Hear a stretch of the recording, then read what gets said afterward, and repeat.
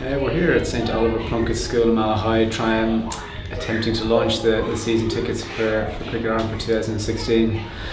Just having a bit of fun with the kids and playing a bit of cricket and taking a few photographs.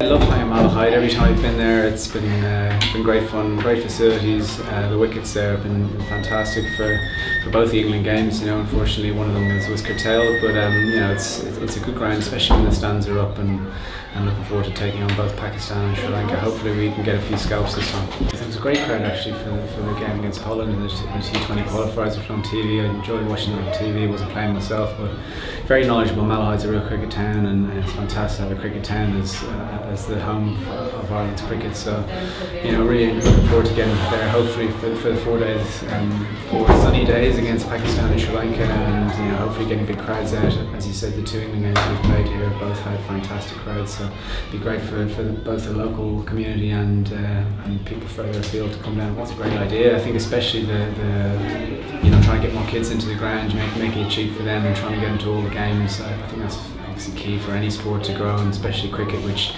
up till now has been a bit niche, but we've got a lot more visibility now, and it'd be great to get more kids into the ground. And as you said, the season ticket idea is one way of doing that, and we're hopeful that it'll work.